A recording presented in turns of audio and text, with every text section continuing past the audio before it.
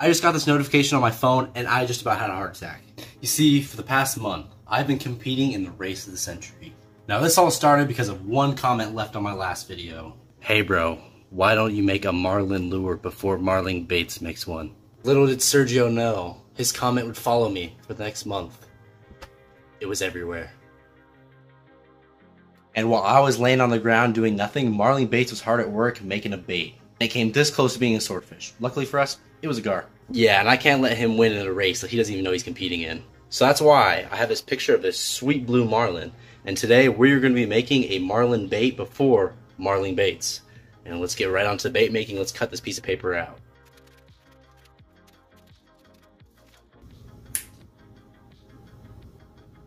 So the fins are going to be plastic, so we got to cut those off. That looks good enough. Bam, that's going to go right there. And we just glue this bad boy on. We just slap that on right there, and we'll cut it out and call it good.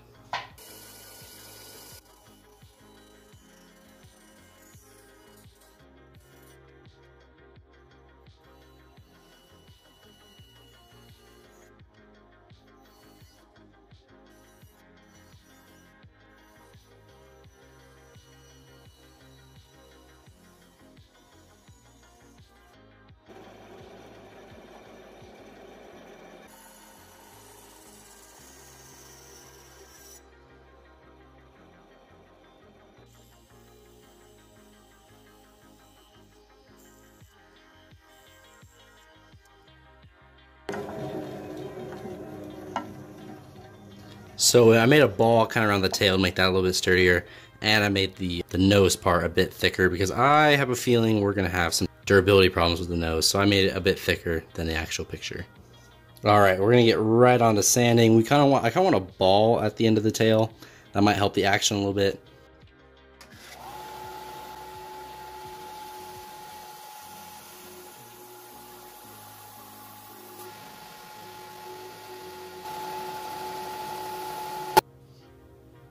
About sanded off our reference. That would have been bad.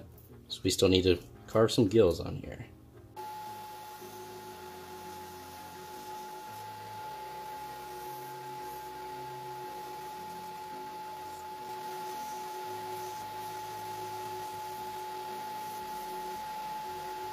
So shape's coming together pretty well. Now we're gonna cut out the fins real quick because I think I just want the fins just to get an idea where I want the joints. I think 3 pieces will be good, but I think we're gonna have to cut one of these fins in half so we have a 2-part. That way we can have 3 joints. So let's cut these fins out. You know, actually, if I want a straight edge, what I'll do is I'll have this like that. Yeah, that makes sense. That way I have a flat bottom. Yeah, look at us. We're getting all smart over here. Now, same way with this one. Here. Look at that.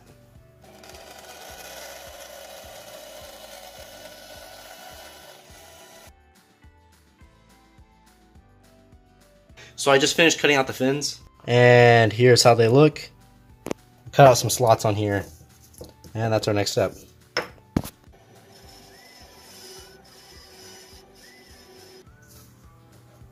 So the tail piece just goes like this, fits right in there, and now I'm going to cut a slot along the top. I already have it marked right where this one will go on, and it'll be kind of set back a little bit like this, a little bit of a lip to kind of hold down in there. So in terms of joints for this lure, I'm kind of burned out on doing a pin and eyelet joint like these ones. So I haven't done joints like these in forever, but I kind of want to do some angled joints, and then I'll make the eyelets go together. So cut this out on the bandsaw real quick. We're not going to cut all the way through, but we got to cut most of the way through. We're going to have to cut that down a little bit more. I'm going to do this by hand, no longer the drum. You can see where I screwed up, but we're going to fill this in with baking soda and super glue, so it doesn't matter. I've cut it out a little bit deeper, and now we can get this in here pretty easily. So if we're going to want this bait to joint, we're going to have to cut this lip about right there, and then we're going to have to fit this piece in here. So I'm just going to do this on the bottom. Take this out, and right there's where I'm cutting.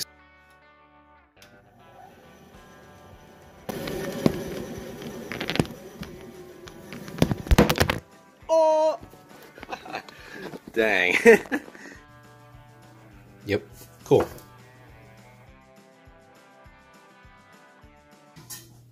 Look at this. Look at that. That is nice. And if we take one more piece, bam, we got a nice little marlin going on, nice little swordfish. I am pretty happy with the way this came out. I'm not going to glue these in just yet. I think I need to carve the face on this thing. That way I can just pop this off, get a better grip on the lure. So if I'm going to carve a face on this lure, I need to go to a different part of the shop. That way I can sit down, concentrate on this. So we're over at where I paint. Lighting wise, it's not the best over here, but it's what we'll have to do for right now. So just getting my carving knives ready, getting my pens ready. Gotta grab the picture of the thing so I can get started.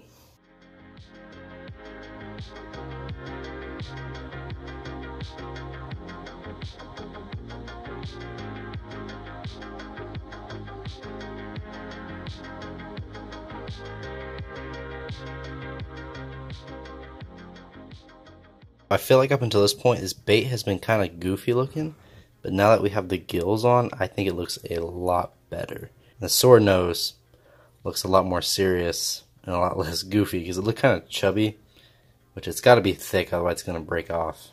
We have 2 holes in here, so I'm going to show you guys this nice little trick you can do. Okay, so one way I figured out how to line up the holes perfectly, you take a piece of pencil lead and you measure it out, and you break it right there. Put it back down in the hole. And then you line up your bait. This. It should leave a little mark about, yeah, it left a little mark about right here. And that's where we'll drill. Nice. Now our holes are perfectly lined up.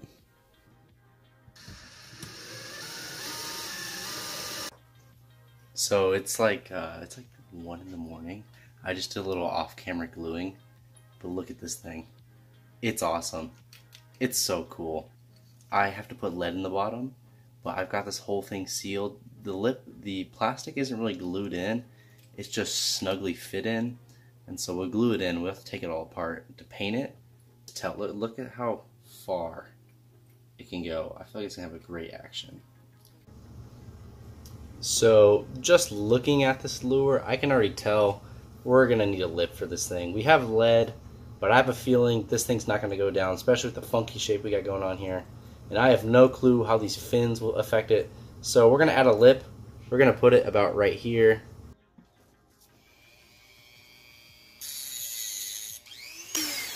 Well, good enough. Oh, jeez. Whew, that was almost bad. So I have this pre-made lip with my logo on it, and I could just stick it in here. Oh, maybe I will just stick it in there. Maybe we don't have to cut one out. Maybe we could just live with that. But let's go test this out. Alright, we're out at the testing pond. Well, I guess we're out at the testing pool with the swordfish bait, and it works. So look at this, watch this. Here it is. See the action? Right there. Oh no, the tail's about to fall off. I don't have it super glued well together because I need to take this apart to paint, but it works, and it's taken me forever. I had to drill holes on the sides to add more weight because there's only so much weight you can add to the bottom. I'm going to glue this lip in 100%. I'm going to take all these fins on the top out. We're going to fill in all these holes, and we're going to get ready to paint this thing.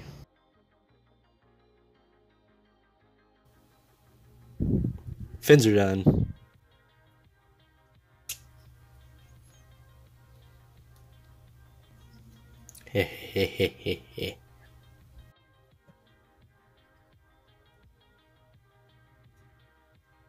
Look at that. That's cool.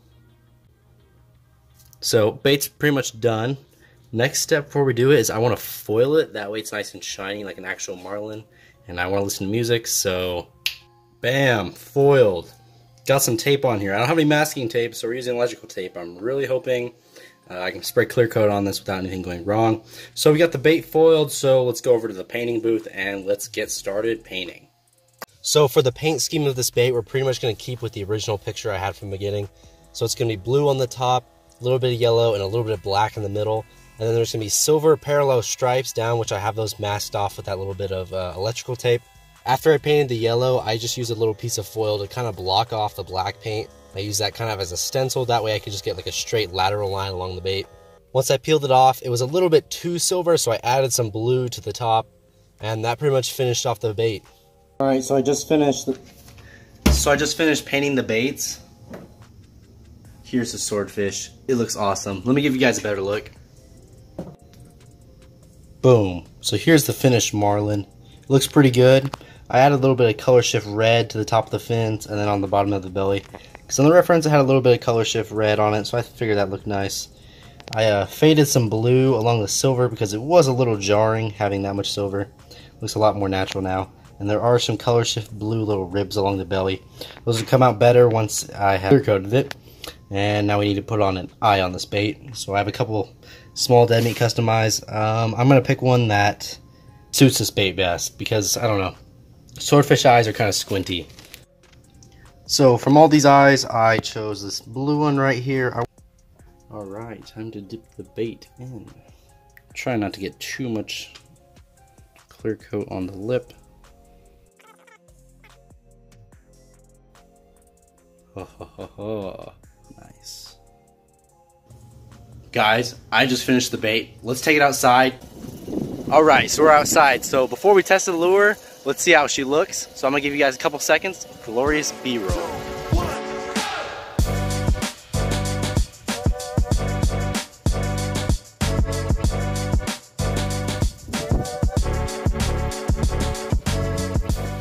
I think we've gotten a good enough look at the bait. Let's see how she swims. Alright, let's test this bait out.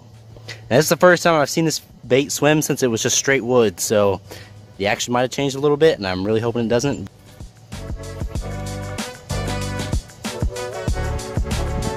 Oh hey, it swims pretty good.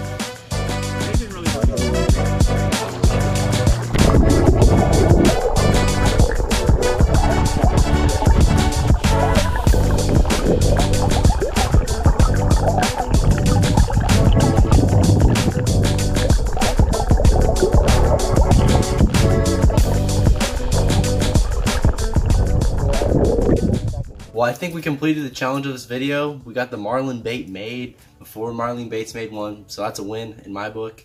I was able to get some cool underwater shots with this thing. That was fun to do. I did throw it around a little bit trying to catch some fish, but no luck on this.